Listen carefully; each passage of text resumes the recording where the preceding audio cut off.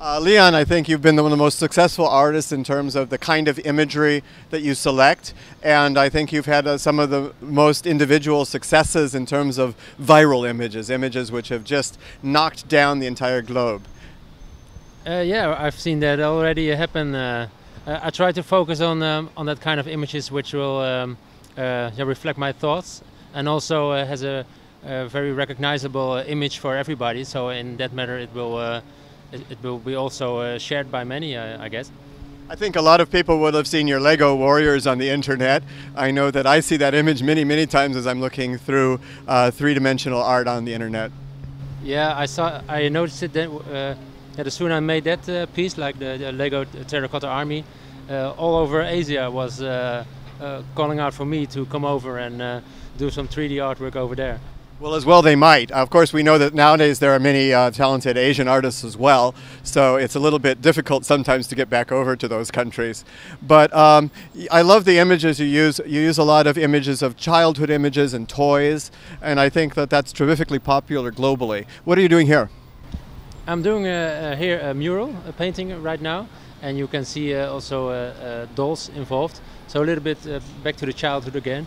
For me, it's always very important to look back at your childhood, so not to forget your inner childhood, because it's therefore it always has to be a playful image that people can recognize, and then they can be drawn back to their childhood.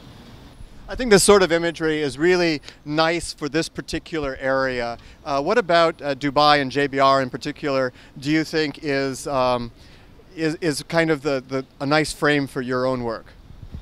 Well, the nicest frame you have here is the good weather conditions, because I'm from Holland and it's supposed to be always raining there, so it's hard to do some painting there. So would you guess that the weather this week is better in Holland or better here down here? Of course, better down here. Yeah. So would you suggest when you go back, if you were to go back to Holland, would you suggest that people come here for vacation? Well, if they want to have some enjoyment and some good weather, then of course, yeah, go here, and especially go to the JBR walk, because it's like everything you want to have a very nice holiday. Now this year, of course, it's going to be a little difficult for you to react, talk to the people, because you're up on this scaffolding.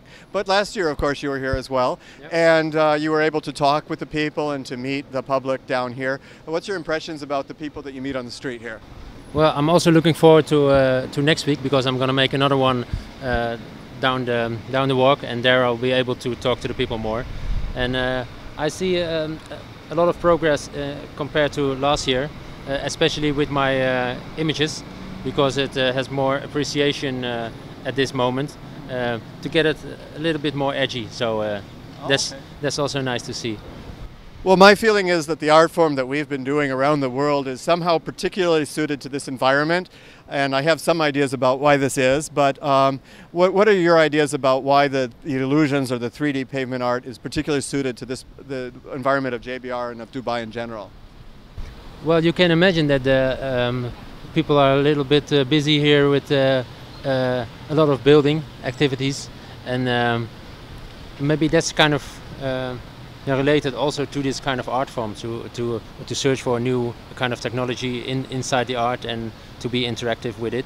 Well, perhaps the idea of the artist being a participant in a society that's being built, to me this is a society which is still being built.